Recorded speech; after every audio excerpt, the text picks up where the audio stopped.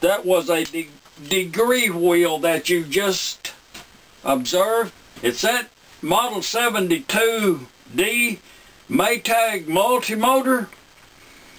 And I do have some comments that may be of interest to anyone that has been following along with this build, repair, rebuild, fix up, not to be confused with restored. Timing a 2-cycle engine. It does not have to be Maytag. Any brand of a 2-cycle engine pretty much times the same in relationship to the heat range and the RPM, one of the most overlooked part of figuring out engine timing. Now, I'm going to do like only three videos on a Maytag Model 92, the 1-cylinder, the single. I'm going to do like three, this is just a heads up, like 3 episodes only explaining how to time that 92. It's so simple that I'm having trouble to explaining it. But just a starter, just a one-time deal. To explain, the video series is going to be about the 92, and I am going to tell you about the 72 in just a nutshell. This is the backing plate off of a Model 72 multimotor. The coils and the confusion arises in this backing plate when it has, this is a Model 72D only. The confusion arises is when there is an A stamped in the backing plate, making it a 72A. Visually they're the same, except the radius of this circle right here is larger. It'll be thicker. It's visually different, and it requires a different armature. Just heads up. What we're observing in this episode is that the timing on a 72 is fixed. You don't have a choice. In the back here, it's got this little notch. It's a cutout. It's identical on all of them. I have bought these engines in the past where that thing would be sawed half in two. The operator wanted to rotate it a little more to change the timing. Most of them just breaks one of them off, and that way you can really rotate the timing then. But that's on there to align this backing plate to the boss on the back of the engine. You cannot go wrong. Just put that in that little notch and snug it down and slide that in as far as it'll go.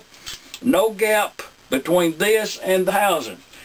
That's all you can say about this. Nothing more. They're identical. On this side, you will observe that the point backing plate is a fixed, this thing right here. Y'all hear that? That's a fixed pin molded in. When they made this, they put it in there. You can't move it. It's there to stay. Okay, that is timing only.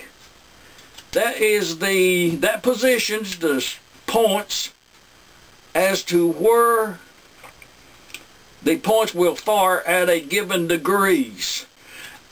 That's explanation enough.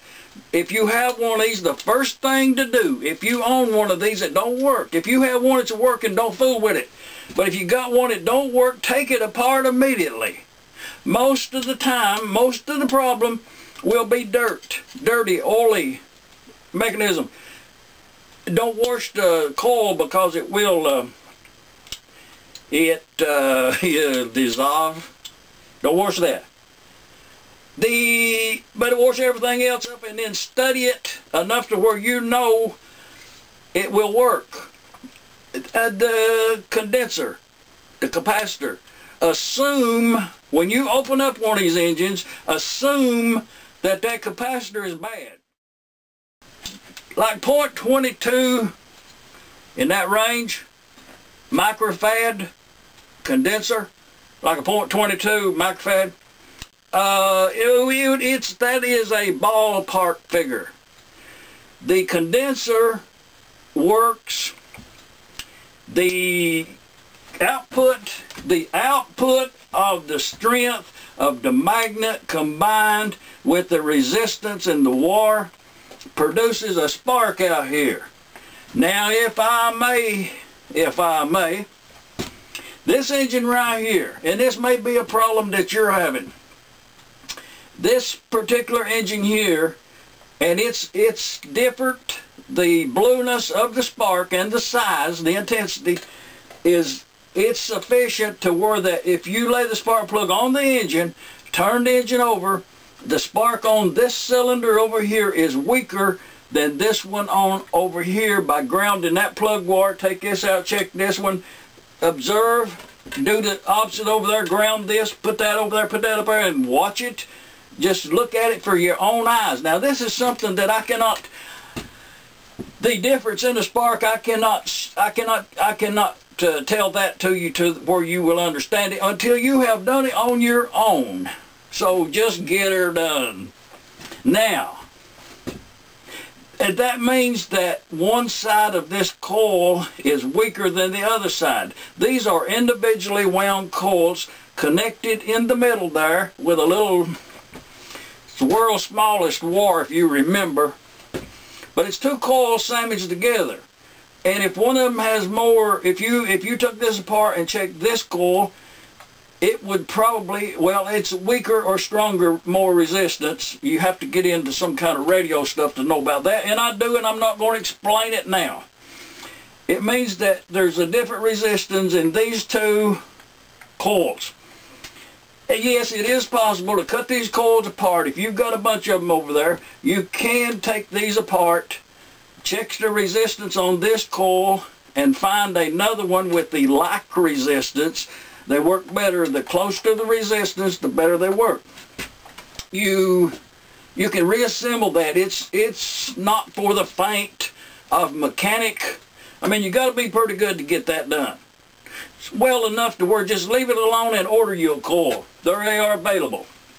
This is a fixed position on the timing. And if you noticed, I got the logo on the hat there, timing points.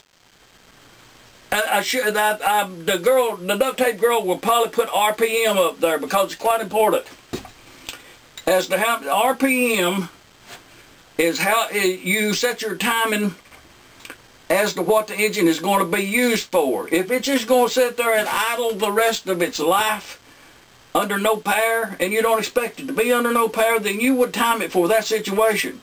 If you wanted to run your engine at a lower or higher RPM, then you have to make adjustments on this right here, because there's a point where you change that RPM lower or higher enough to where this degree of retard is or advanced.